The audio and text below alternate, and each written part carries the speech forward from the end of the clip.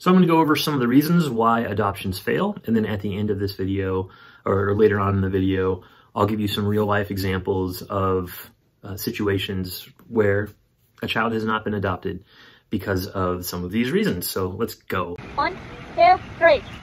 Let's go.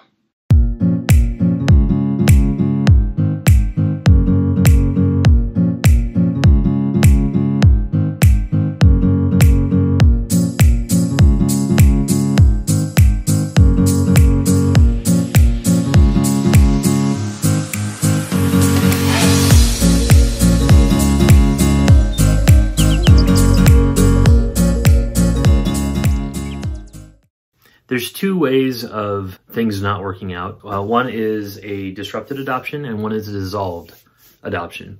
So disrupted adoption is when a foster child is placed with you. Either they've already been with you in foster care or they've just been placed with you with the intent of adoption. You're riding out that 6-month waiting period. At least that's in this state.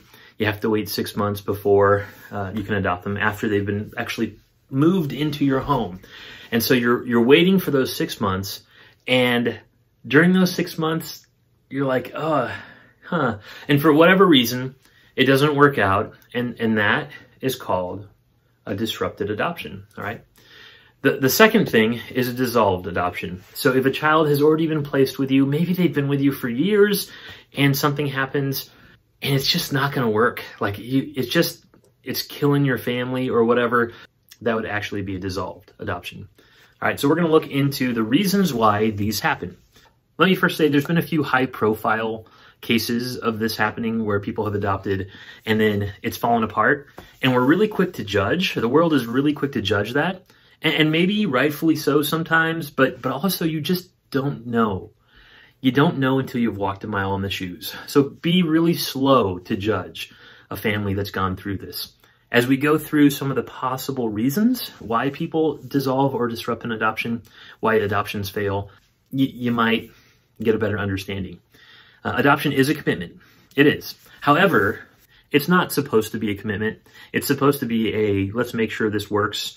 It's the whole purpose. It's like a 6-month trial before that child is actually adopted legally by your family. That said, every time a child moves, it does a little bit of damage to their ability to attach, which it takes forever to repair. I mean, it can be something that they work through and it gets healed over time, but it's really hard. And so we do want to minimize how often kids move.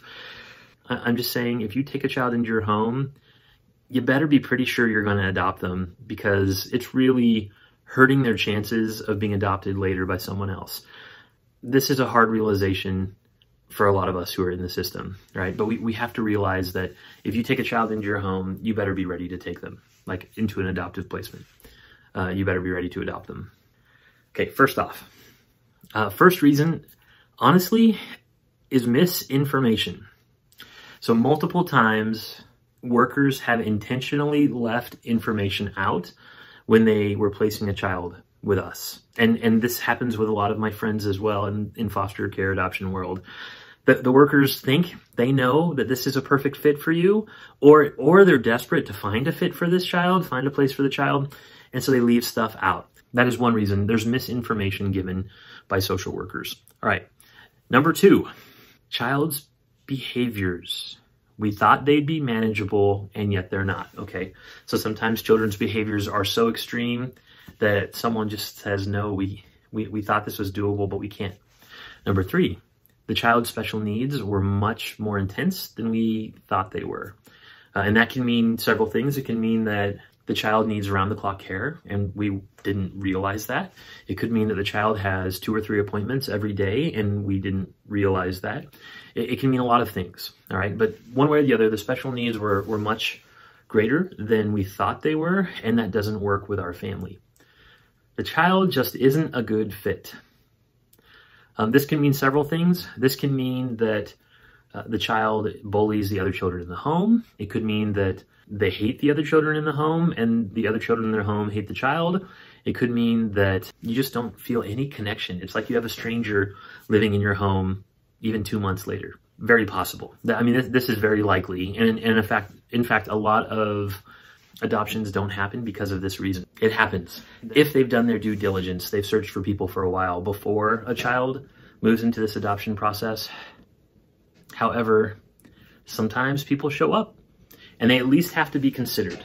They've got to be heard out. It doesn't mean that they'll be placed with that person necessarily, but it definitely will delay the process. But very likely, if there's someone who's a relative, even a somewhat distant relative, then they're going to have a good chance of getting that placement. So even if they've been placed to be adopted with you, right? If you've already adopted, they're yours. That relative shows up. It's kind of like tough luck, you know?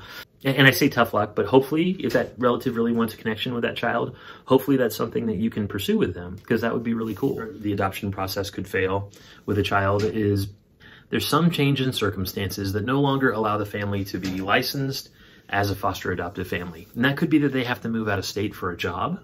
It could be actually a whole number of things, unfortunately. So this seems like a silly reason for a child to not be adopted, but those kinds of changes really happen and really do affect adoptions. The last reason why sometimes adoptions don't work out, and this is one I almost didn't include, but the last reason that I've seen happen several times, again, my mom was a social worker for 21 years, director of an agency, all that stuff. And I've been around it. I've been doing foster care now for quite a few years and been around it for a long time. One of the things that actually does happen, social worker leaves their job, the new social worker comes in and wants to make some changes, and the child is moved out of an adoptive placement. It happens a lot. Social workers sometimes not knowing the full situation, social workers sometimes just wanting to make changes for the sake of making changes. And again, most social workers are awesome and amazing, and we've had such good luck. We've had such a good experience with social workers. But I've seen this happen, that quite a bit actually. It's scary how often this has happened over the course of 30 years. Okay, scary as in it shouldn't even happen once, and I'm looking at 8 or 9 times that I know of over the course of 30 years where a new social worker comes in. This family's ready to adopt this child, and the social worker's like, no, I don't think they're as good of a fit. And often that child goes to another family, and that family doesn't want to adopt the child. It's like, again, every time a child is moved, it hurts the child and it hurts their ability to attach. So movement just for the sake of movement, or just because a social worker has a personality conflict with the family, really, really, really harms that child. So those are some of the main reasons why these adoptions fail. So now that we've covered some of the reasons why adoptions fail, let's talk about some real life examples. Okay, so we had a child with us who we had just found out, they'd been with us for a long time in foster care, and we had just found out that it was likely headed towards adoption, and I was so excited about that. Like, this was my child. Like, this was a good fit in our family, this child. So good, and very excited. And then that child had a behavior that, towards another child, that scared the social workers, and the social workers decided that it wasn't safe for them to be in a family with another child, or wasn't safe for that child to be in our family. And so they were removed, and that hurt big time. But so, behaviors matter. Sometimes behaviors have a huge impact. Now, the other instance we've had was that a relatively young worker didn't have a lot of experience, took the child out to eat several times, played some board games with them, read all this stuff in the child's file, but was like, that's not this child. There's no way this child would be destructive and threatening and try to stab someone with a knife. That's not them. I'm just going to leave that out of everything I say. We're going to pretend like that didn't happen, because I don't believe it happened, because he's such a polite child when we play board games together. So that's happened, all right? Another potential behavior, we've had a child placed with us with the intent to adopt who was very aggressive and threatened to kill a number of people, but kept trying to do that, we'll just say, and very, very destructive, very aggressive. Not all the time, but out of nowhere, suddenly we were dealing with a very aggressive child. And the child was strong, and so that was hard. I mean, it was very difficult. Police called and all of that, okay? After a number of those times, we had to decide for the safety of our family and for the other children in our family, And also for all the kids that we could potentially have, that it just wasn't going to be safe for that child to come and live with us. You know, if we've had foster kids with us who are violent, they've had to go. I mean, like, not just violent as in a punch again, but like really violent. If we have foster kids with us who are continually sneaking alcohol or drugs into the house, and I mean continually, like if they're caught once, get treatment, fine, we'll walk through them with that. But if it's like a constant, this keeps happening, then they have to go. It's just not going to work in our family setting.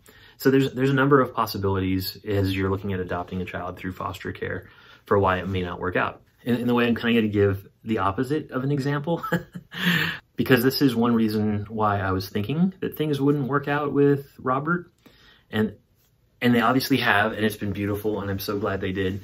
But early on, the first couple years, I didn't feel like there was an attachment from him. I didn't feel like he was really doing that at all, and I'm like, man, this is just not a good fit, and I really questioned whether he should be adopted. Fortunately, that didn't stop me, and I went through the process, and it took a couple more years, really, for him to attach to me. And we're very connected. But it took a long time for that to happen, and he'd been through so much, and even though he hadn't been in a lot of other foster placements, he'd been bounced around to different family members and all this stuff, and so the attachment stuff was there, and it was very real. And so he did not want to attach to me. So that took a while. And that's one reason why possibly it couldn't work out. If people are thinking, man, this kid's just not connected. Like, they're just not connecting to us. And so to them, I would say it takes a long time. It really does. Think about what the child has been through, how many people they've been bounced to, or whatever their situation is. It's really hard for a kid to trust enough to connect with you that you're going to be there permanently when someone else hasn't been, or maybe a whole line of someone else's haven't been. So for all the things I've seen where families have decided not to go through with adoptions, or a family has adopted a child and then I can't even say it, they've let go, right? They've ended that adoption. For all the things that I've seen where that's happened, more often I've seen families that have walked through the storm, that have dealt with the behaviors, that realize it's a long-term process, a long-term issue. I've seen families who they've realized their child needs some intense treatment for a while. The child gets some severe help, even sometimes going to like a residential treatment facility for a time so the family can be safe and the child can get the help they need. I've seen these things happen more often than I've seen families give up on a child who's in the adoptive process, or who's been adopted, I should say. Again, in the adoptive process, that's 6 months before an adoption. Typically, like a lot of families see that as a trial time, and in a way, I mean, legally it's set up to be a trial time. And so those fall apart a lot. But again, so often I've seen families walk through the storm with kids. So often. So let's leave it on that note, shall we? All right, have a great one.